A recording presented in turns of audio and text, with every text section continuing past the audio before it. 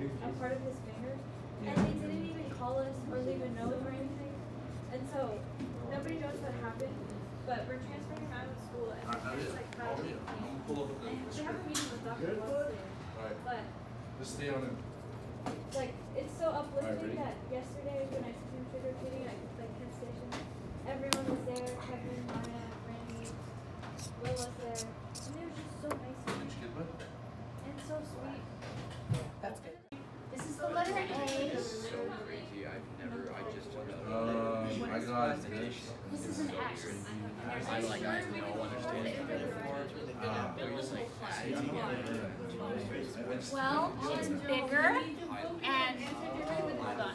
focus on this is in Sorry, front of I'm me. I'm here. Okay, just find a seat.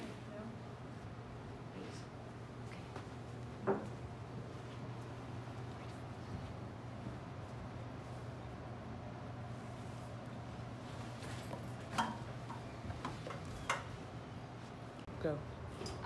Hey, my name is Samantha, but my friends call me Sammy, so you can call me Sammy. What's your name? Is the logarithmic derivative of 37? Yes. So, what's your name? The name I was gifted at birth is Carlton. Can I call you Carl? No. All right. Class. Can I have everyone's attention? I'd like you to answer me. What is the Pythagorean theorem? Anybody? Yes, Gracie. Negative b plus or minus the square root of b squared all over 2ac.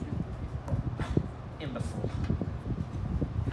Yes, Carlton. The Pythagorean theorem is a squared plus b squared equals c squared. As always, you're right. Wow, you're really smart.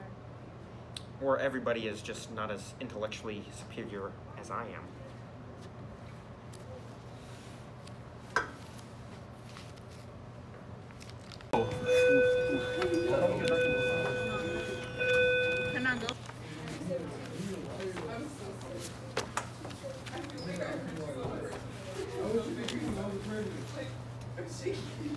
They believe you. This guy called me a 25-year-old man. I told him I'm only 7. I was like, I'm not even. You know, only one person told me and my friends that, bro. No, this guy called me 25 years old. I was like, I'm not old enough to vote, bro. He was like, oh, my bad. Like, I'm not even a legal student. He was like, how old are you? I was like, The way you solved number 13 was incredibly problematic. You could do it infinitely times more efficiently. There's more than one way to solve a problem, Carlton. Yeah, but my way's better, so.